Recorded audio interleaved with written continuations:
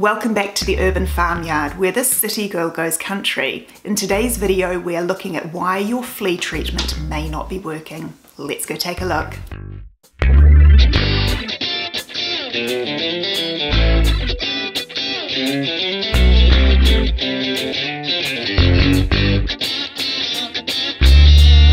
Hi guys, well, I get a lot of messages from pet owners wondering what my recommendations are on flea treatment and wondering why their own flea treatment is simply not working. I have a separate video on my preferred types of flea treatment, which is worth taking a look at if you need help making a decision. But in today's video, we're looking at why your flea treatment may not be working. Unfortunately, when it comes to retailing flea treatments, the manufacturers don't necessarily explain the flea cycle particularly well, so I thought we'd go through it with you today. Fleas generally arrive on cats or dogs in two different ways. Either they've had a flea before and that flea or fleas has laid eggs which have then hatched, or they've picked them up from the general environment. Now, while you may be treating your cat or dog for fleas fairly consistently, you may be seeing fleas simply because they're picking them up from the environment.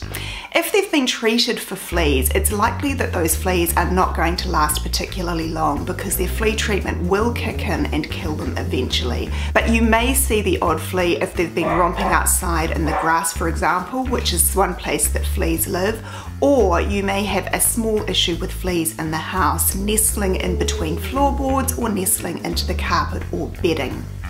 The other reason why you may be seeing fleas on your pet is because not all flea treatments kill every stage of the flea cycle.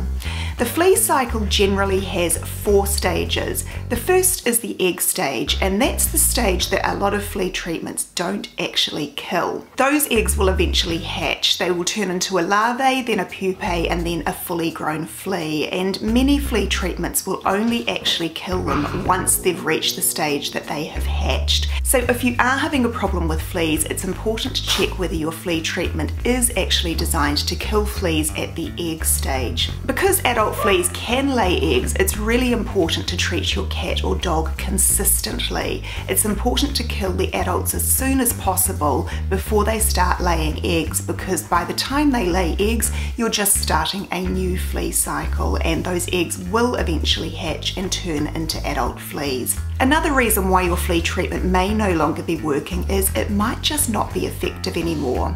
There are a number of older products on the market, and we have found that fleas have become resistant to some of those products. So if you've been using the same product for quite some time, it's probably worth switching it out.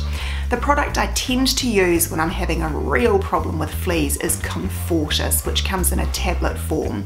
While it doesn't kill fleas at the egg stage, it is extremely effective with adult fleas, and if you get them onto a regular routine of dosing them with Comfortis, you will eventually kill off all the fleas and nip that flea cycle in the bud. I hope today has been interesting, and I will see you back here tomorrow.